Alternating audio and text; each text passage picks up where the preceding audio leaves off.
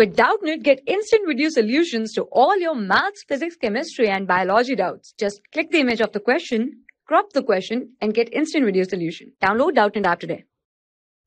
Hello students, in this question it is given that a sum of rupees 1000 is invested at 8% simple interest per year. Okay, and we have to calculate the interest at the end of each year, and also we have to check whether this interest forming an AP.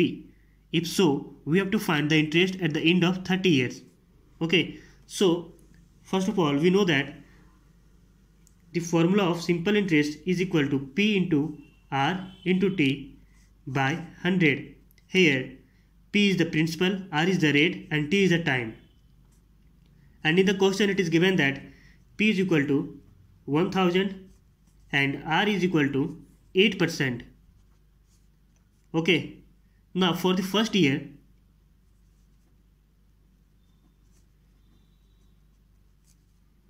SI will be equal to 1000 into 8 into 1 upon 100, and on solving this we get this 100 will be cancelled to this, so we get 80.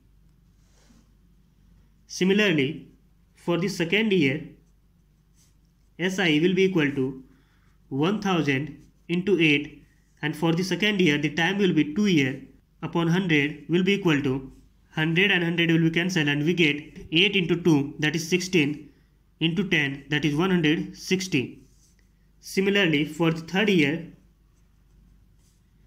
SI will be equal to 1000 into 8, and for the third year the time will be 3 years upon 100 equal to 100, and on solving this we get 100 and 100 will be cancelled, so this will be 8 into 3, that is 24, into 10, so it will be 240. Therefore, the interest at the end of first year, second year, and third year, and so on is forming a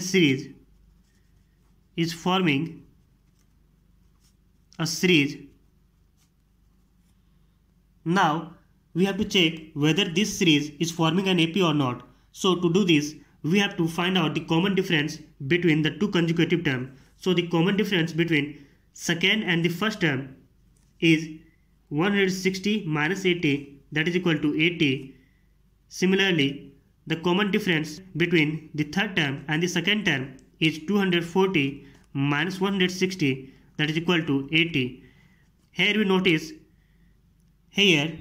that the common difference is same. Hence, this is proved that this series is forming an AP.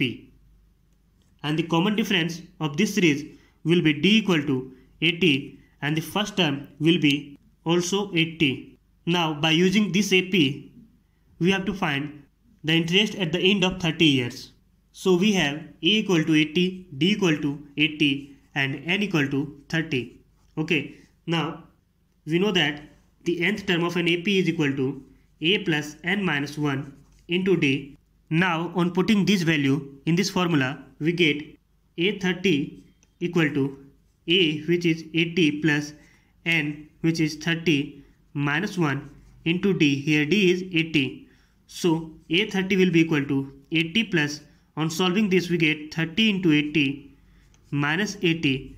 So this 80 and minus 80 will be cancelled, and we get 30 into 80 will be 2400.